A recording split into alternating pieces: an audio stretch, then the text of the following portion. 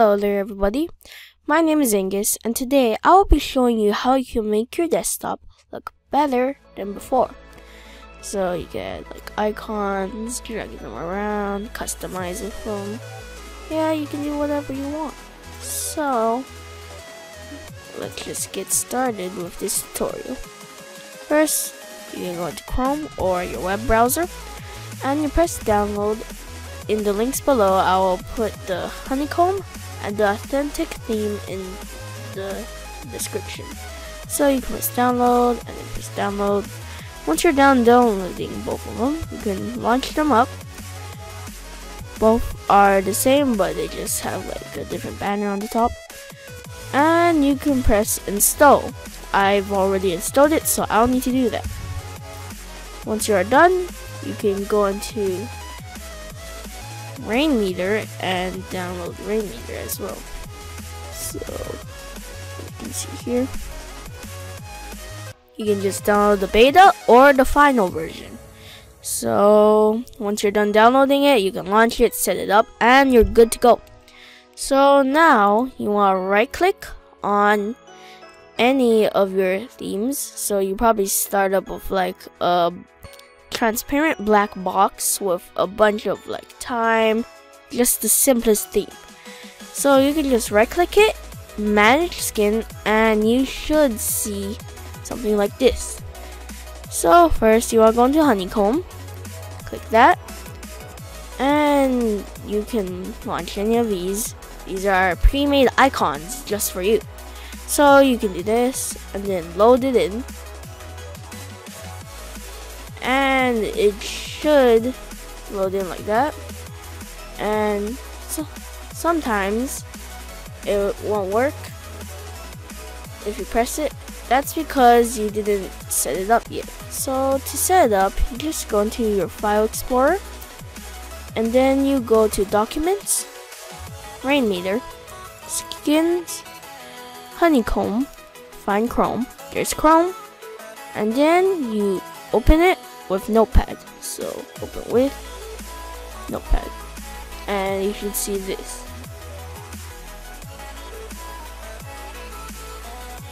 What you want to do, so it should just say chrome.exe.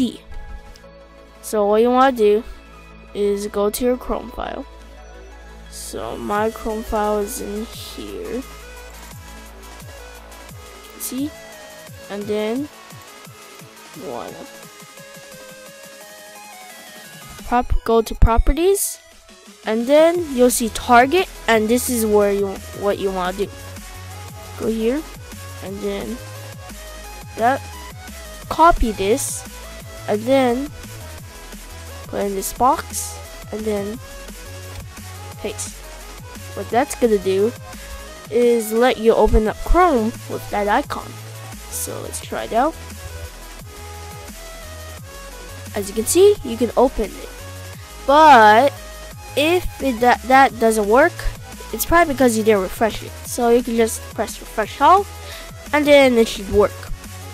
And if you want to do like a custom icon, just like this, or maybe this, or this, or this, then that's actually pretty easy. So let's get something out. So let's see, what should we get? Maybe Camtasia. So what you can do is find the icon first. So we can just do Camtasia HoneyComb images, and you should see here, look at that. So I'll just save this image inside here. I'm just gonna name it Camtasia, just like that. So once you're done downloading that image, we can go into File Explorer, and then we can go to Documents, Rainmeter, Skins, HoneyComb, and you can choose any of these. I'm gonna use Chrome, and then what you want to do is you want to copy it and then paste it. So now you got a copy. You want to rename it and rename it to your picture. So that'll be Camtasia. And you can do that. You go down here. Rename this as well to Camtasia. Or whatever the picture of your name was. Go in. And then you got all of this. So I'm gonna go into Camtasia right now. So documents, programs. So you can right click it, properties, and you can see here, target, copy this, put it in here, and paste. And then over here, it's gonna say name. Put the name of your program you want. Author, just put the same thing. And the image name. So mine is Camtasia.png. And it should be good to go. So you can press save. Okay. And you should refresh all before you do this. And then you can go to HoneyComb. Go down and you can see Camtasia here. So you can do that. Load it in. And look at that. You got Camtasia. You just put it somewhere like here.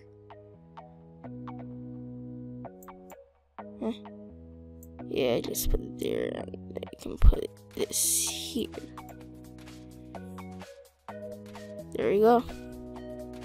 And to show you that it works, let me just press on it.